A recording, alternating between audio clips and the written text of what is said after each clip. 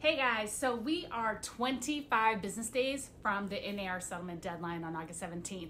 And today I want to talk to you about answering a question that many people have had, which is who's going to be responsible for enforcing all of this? Well, NAR has empowered our MLSs to enforce these new rules. So what does that mean for us? Well, you need to pay attention to what your MLS is going to do. Not only when they're going to implement these changes, but also what are the problems going to be like? What are the fines? Are there going to be fines? How much are the fines? Will the penalty be suspension? What will your MLS do? You also want to find out, is your MLS adding a field for concessions? That's another important question. And then finally, how are the MLSs going to find out if you broke a rule? Are you going to have to submit a copy of your agreement? And/or are they expecting other realtors to inform on one another? I don't know yet. You need to find out though. Talk to you later. Bye.